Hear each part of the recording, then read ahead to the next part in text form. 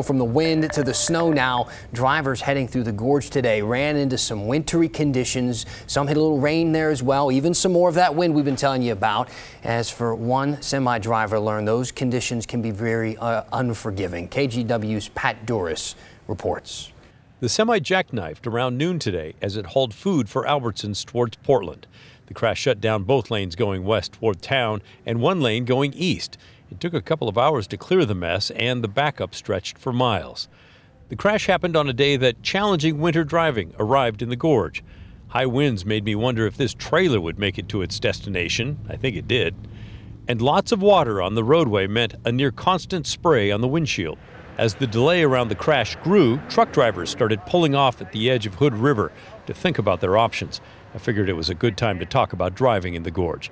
Mike Houlihan normally hauls freight up Interstate 5. This is just his third trip through the gorge. It's very stressful on me in the dark.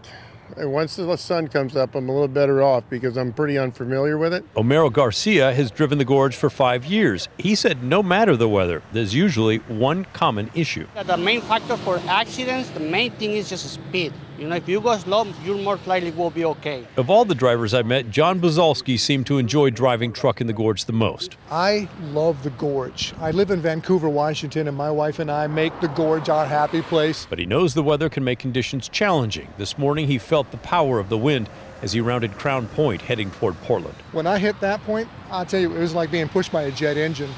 Yeah, it was really amazing. These trucks are like sailboats, you know, they're just great big sails. It was raining and hailing at the time of the jackknife truck crash today. The driver was cited for going too fast for conditions, and Oregon State Police say other drivers on the scene complained that the truck was obviously going too fast before it crashed. Out here, when conditions get bad, there is very little room for error. Near Hood River, Pat Doris, KG.